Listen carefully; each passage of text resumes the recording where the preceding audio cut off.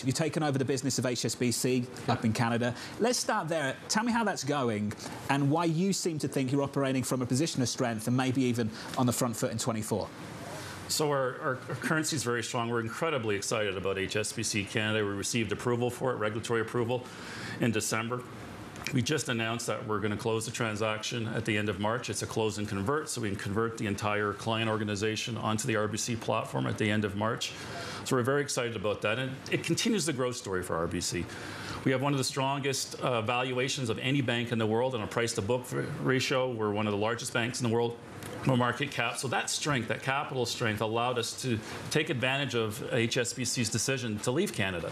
Their seventh largest bank, roughly $80 billion in assets, 750,000 clients are all migrate over to RBC. But what they do really well is they're a fantastic global, internationally connected bank, cross-border bank, multi-currency accounts, trade finance capability, global view.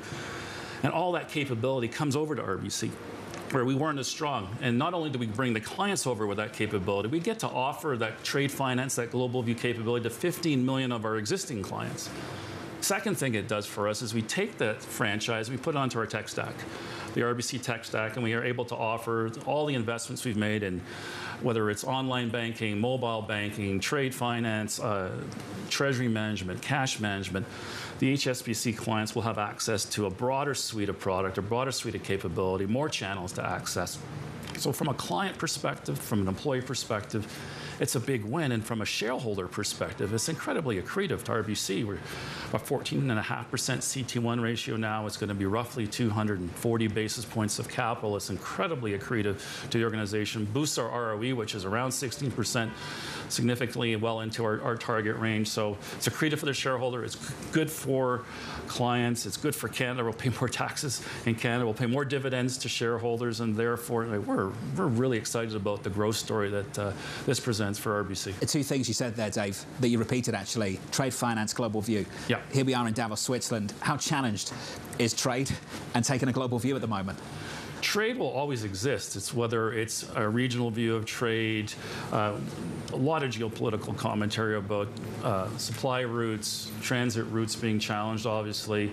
And we'll figure that out over time as we think about our trade partners long term and we rebuild and rethink trading blocks. Trade will exist. And it may look different today and have some components of the world today and some components of the world tomorrow, but it's always going to exist. We have to, as a society, take advantage of our relative differences and our relative advantage. We have to keep inflation out of our economies, and global trade and global access to trade has allowed us to operate our economies much more efficiently. So we'll find a way. It just feels a little cloudy right now. Literally. I am curious, as you talk about HSBC and this idea of integrating the Canada business, what's next? Who else are you going to acquire? Well, we just acquired Brewin Dolphin in the UK 18 months ago.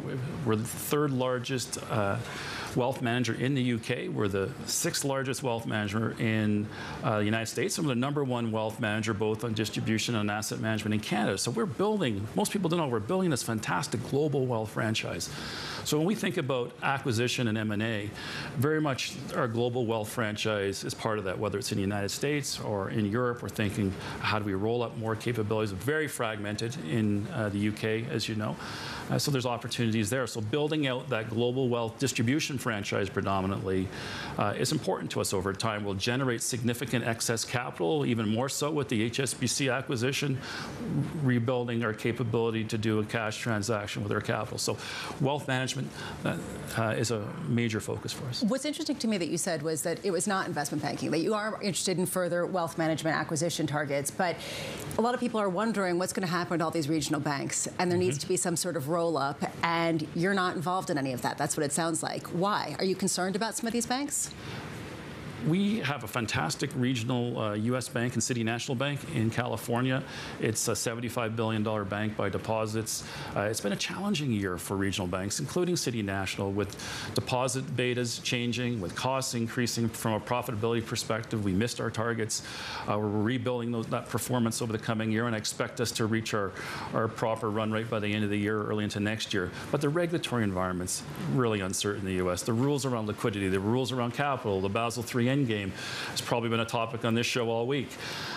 When those rules are resolved, and all we're looking for is a level playing field. Canada's already moved more aggressively to a Basel III endgame, so we're looking, are we pulling up to where we are? Are we coming down to where other global players and other global economies? So that certainty is really important when you evaluate an organization and understand the deposit flows and where they're going. The deposit story in the United States is still challenged as well. So I think I would need more clarity on those outcomes before I could really value a U.S. franchise right now. So are you interested in expanding in the U.S. at all right now, or is it not really the most fruitful place? Is it other places in wealth management that are more fragmented that you see a greater opportunity?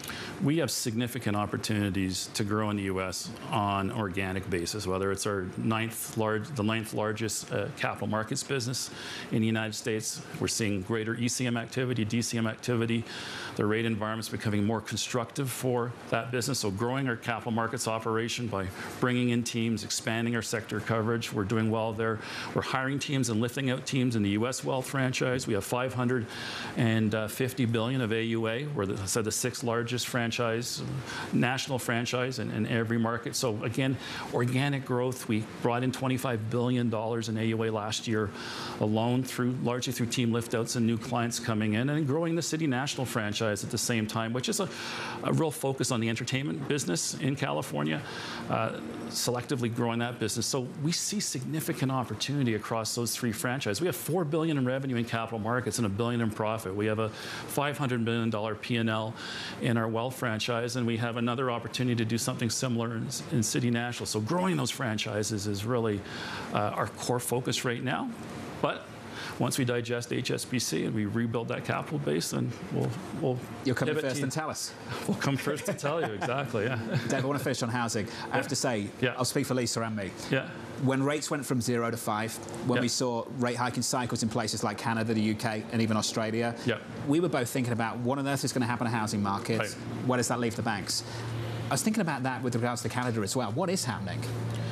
So there has been a payment shock to Canadians. And the difference between Canada and the U.S. is we don't have a 30-year fixed mortgage. We usually have 4 or 5-year terms. So we have a lot of variable rate mortgages at the same time. 20% of our book roughly is variable rate mortgage. So you've seen a payment shock to about 30% of Canadians right now, in the tune of 20 to 25% increase a month, $400 or $500 a month increase. So that's been challenging for Canadians. What it does is it slows the economy much more quickly. Unlike the U.S., where there is no payment shock really unless you break your mortgage or sell your house. So the U.S. economy struggled to slow the consumer. The Canadian economy has slowed the consumer quite significantly, and we've seen that in the credit card business. People have a mortgage, people have a variable rate mortgage, credit card spend is off.